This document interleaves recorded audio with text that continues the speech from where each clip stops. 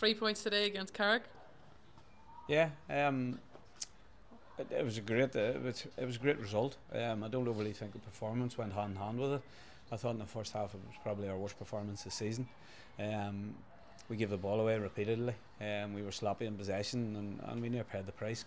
Carrick had a couple of half opportunities in around our goal mouth, and had they taken it, it wouldn't have been undeserved for them. So it was a strange game, but then all of a sudden we find ourselves 1-0 up with John McGovern's goal from a free kick, getting across the box, and then Dillon does what Dillon does. He hits a wonder strike and finds the top corner, and you find yourself 2-0 up.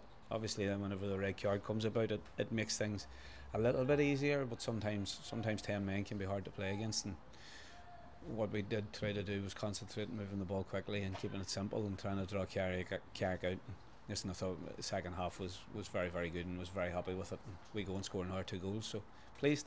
You have to mention Patrick again, another clean sheet for him. And he deserved it at the end, because we were sloppy. We switched off for a straight ball down the channel. Curtis was running behind us and drifted the ball into the box, and McGovern has near scored, only for Patrick making 2 good saves. So delighted for Patrick. He deserves his clean sheet, and the rest of the lads can be thankful for him for that. I think it's been a long time coming. We haven't had a great record against Carrick over the last few seasons, and a lot of supporters happy today. Yeah, it's all about 3 points, isn't it? It's all about trying to win as many games as we possibly can.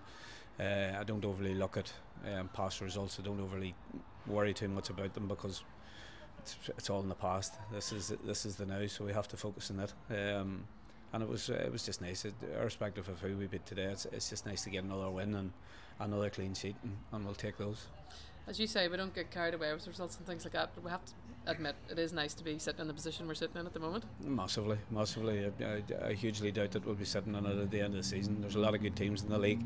It's a very competitive league. We've been picking up points, and it's massively important at this moment in time that we continue on picking up points when we're in a rich vein of form.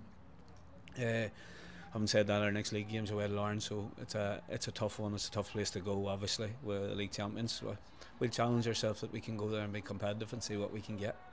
Yes, before our league game against Lauren, we're at home on Tuesday night against Portstewart in the Bet McLean Cup. Yeah, and we certainly don't want to be taking Portstewart lightly. It's an opportunity of progressing to, I think it's the last 16 of the League Cup. It's an opportunity to be in the hat and see what comes from that. So we have to take care of the game that's in front of us. We probably will shuffle the pack a little bit, but I don't think we'll shuffle it too much. And we'll go about our business in the proper manner, and hopefully progress to the next round. But as I say, Portstewart will not make it easy.